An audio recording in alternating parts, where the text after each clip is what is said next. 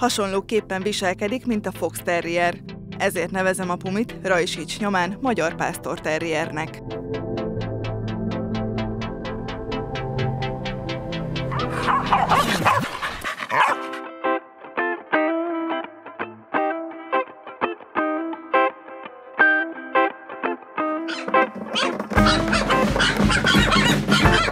Szeretnél egy pumi kölyköt magad mellé? Na akkor figyelj!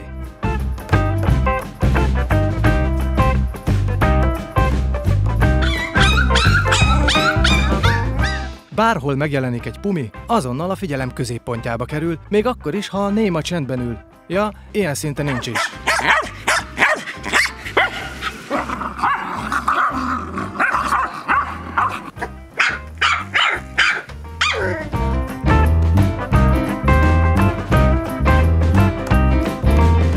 A pumi hosszú életű, egészséges fajta, nem mindennapi társ. Színeiben is változatos.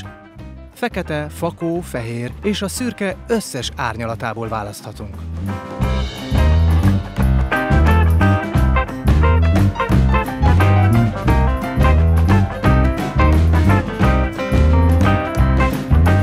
Marmagassága 40-45 cm, vagyis nem túl nagy fogyasztású az eb. Szőre göndör, sűrű és tincsekből álló. Ezt amúgy szakszóval úgy mondjuk, hogy nem nemezesedő. Ja, és nem is hullik.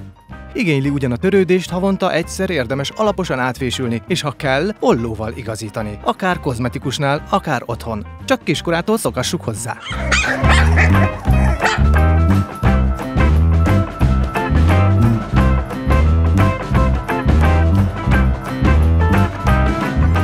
A pumi maga a lelkiismeret. Minden érdekli, mindenben részt vesz, és mindenről véleménye van. Egyetlen madár sem repülhet el a telek felett anélkül, hogy ne figyelmeztesse. Ez bizony az én birodalmam.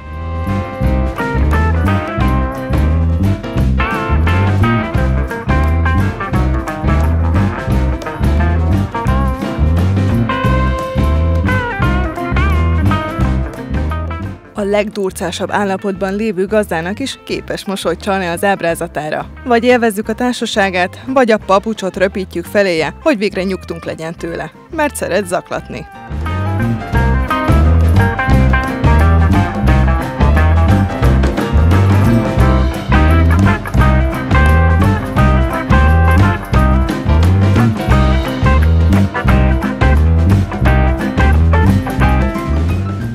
Az aktív, mozgalmas, lendületes életet élőknek ideális. Oda való, ahol a pezsgés, nyüzsgés van. Ez simán lehet panállakás is, csak ki kell elégíteni a mozgásigényét.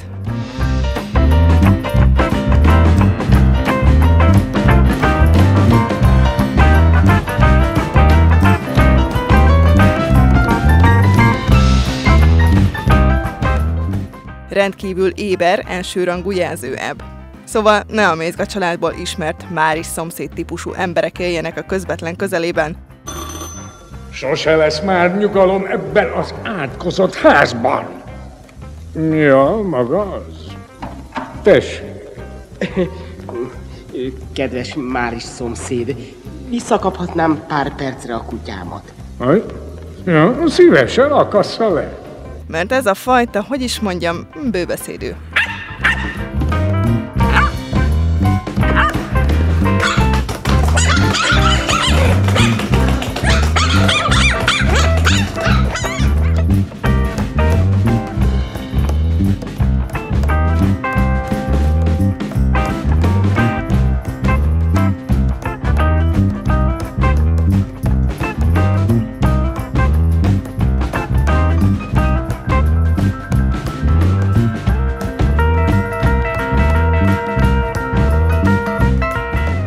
A váratlan, ismeretlen zajok könnyen megijesztik, de egy stabil idegrendszerű kutya néhány perc alatt uralja az ilyen helyzeteket is.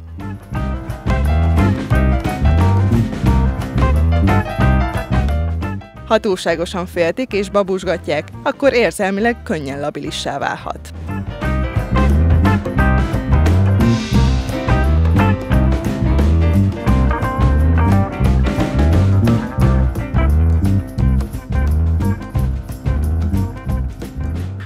Jól kommunikál a gazdival, a két pomponfülét gyakran használja erre a célra.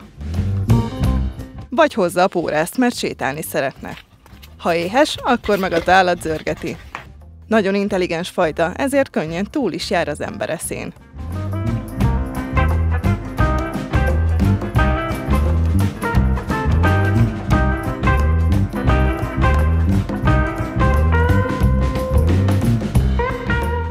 Jól képezhető, tanítható, már kölyökként kötődik a gazdihoz, de érdemes neki bizonyos mértékű szabadságot hagyni, például a póráz nélküli sétát. Igen, így is könnyen követni fogja a gazdáját.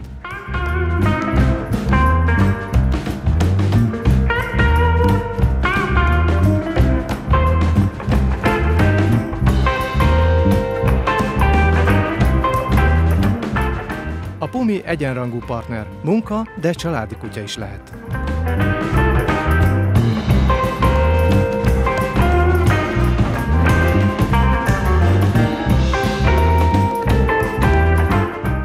Szeret sportolni, játszani, de következetesen néha szigorúan kell vele bánni.